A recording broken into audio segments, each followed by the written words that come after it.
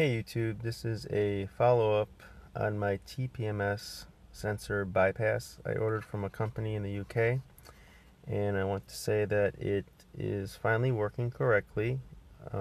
I was having an issue with the original box that they sent me. It would turn the lights off, but then turn the light off and then it would actually come back on about a minute later. So I contacted them, and excellent customer service. They'd get back to me the next day. They had recommended that, at least for a Mustang, to send the box back and have them reprogram it for 40 psi in the tires. I don't know what the original box was programmed for. I imagine less. And I received this today, reprogrammed the car, and it works excellent. Programmed the car right away. The tire light went off. I should have filmed it. And then turned the car off, put it back on, and light still stays off. Let the car run for a while, a minute or two. Light never came back on. So I believe I have a really nice solution for those that have no sensors or bad sensors in their cars. There is a company, I can put a description in my video. In the UK, they make these little boxes, and basically how it works is it runs off 2 AA batteries. You keep it on all the time. You do a little programming with your car, with your key, on the brake, off the brake. I'll have that part of the video in here too.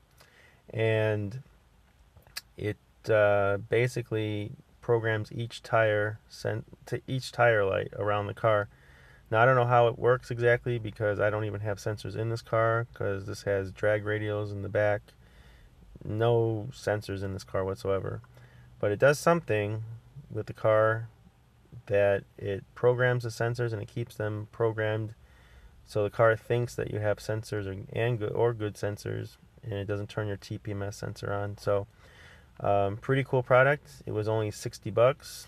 Yes, I know there's other alternatives out there, but with like having the PVC pipe with sensors and air in it, and I don't know, that just seems like having a pipe bomb in your trunk, and I'm not comfortable with that, driving around with that. And this is pretty freaking cool. It works off 2 AA batteries, and I can't imagine this takes a lot of juice. So you basically keep this on all the time, whether you're in the car or not. So yeah, eventually you'll have to throw some new batteries in there, but I mean, I got some energizers in here. I can't imagine having to replace these for at least a few years. And even then, when I have to, just put 2 in and you're good. So I'll post an earlier video of how I program the car, how it works. But keep in mind that this is the follow-up to the previous box that was not holding the program on my car. And this is a 2008 GT500. But the new box I received today works as advertised, so I would highly recommend it. Big shout out to the company, thumbs up. I appreciate you working with me, and awesome customer service. So hope you enjoy it, and just let me know what you guys think. Thanks. Okay, YouTube, this is a product I ordered for my Shelby GT500.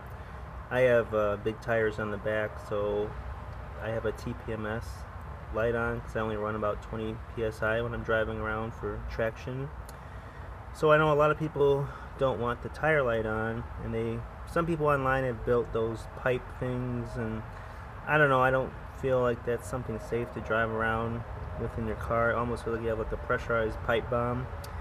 And I also heard from some people that it doesn't work. So I went on eBay and I actually found this TPMS Bypass. Supposedly this is a box that you keep in your car. It runs on 2 AA batteries that will actually trick the computer and turn the light off. So I just actually opened it. This is what it looks like. I did take the one screw out that was here, but it's a very basic box. This is for a Ford. They do make them for other vehicles. Very basic, on-off switch, and it runs off 2 AA batteries. So I'm going to insert those now and look at the instructions and see what the next step will be to actually get it working and hopefully turn off my tire light on the Mustang. Okay, I did open it, and as you can see, these are the two batteries I put in, and this is the type of board that is built into it. I have no idea how this is supposed to work, so we'll be doing this together. I'm going to close this up and go to the instructions, but I thought you guys might want to see what it looks like actually inside the box. Okay, there is a series of steps to do this, so I'm going to follow these steps and see if this actually works. I have no way of holding the phone and doing this. You have to put your foot on the brake and just do a bunch of stuff. So I want to concentrate when I put this on, but these are the steps, and I'm supposed to flip the switch on at some point. I did do a test according to their ad to make sure my car was compatible for it, so it should work. I will start the car, and the TPMS sensor light is on. I have no sensors in this car whatsoever, so we'll see if it works. But these are the instructions, so I'm going to follow these now and see what happens.